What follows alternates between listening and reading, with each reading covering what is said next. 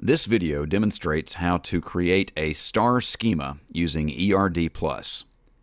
We will click on the New button and choose the star schema option. We will start the star schema by drawing a dimension. To draw a dimension, we will click on the dimension box and then click on the drawing surface. Double-clicking the dimension opens the dimension dialog box. In the dialog box, we will rename this dimension as calendar, and using the Add Attribute button, we will add 4 columns: calendar key, day, month, and year.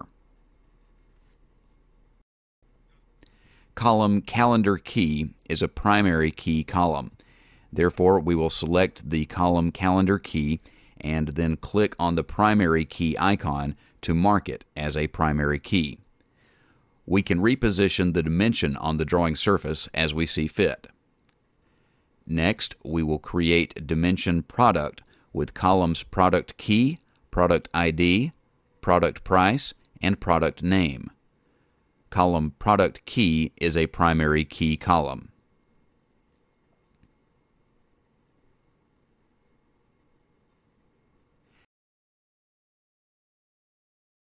Next, we will create dimension store with columns store key, store ID, and store zip.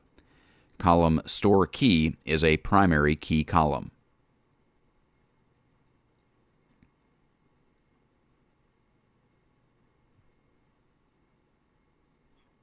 The last dimension we will create is dimension customer with columns customer key, customer ID, and customer zip.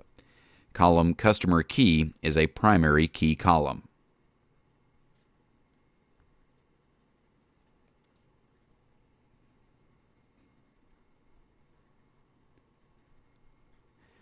We can again reposition the dimensions on the drawing surface as we see fit.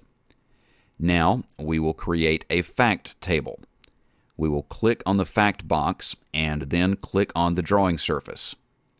In the dialog box, we will rename this fact table as sales, and using the Add Attribute button, add column dollars sold.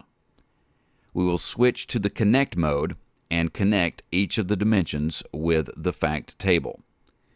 This will bring in foreign keys from the dimensions into the fact table.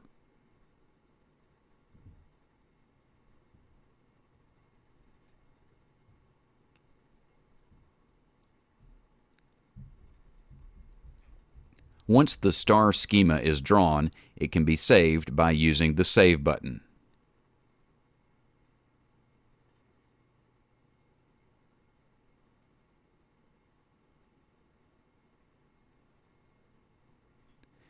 The image of the diagram can be exported using the Export button into a JPEG, PNG, or BMP file, and then used in applications such as Word or PowerPoint.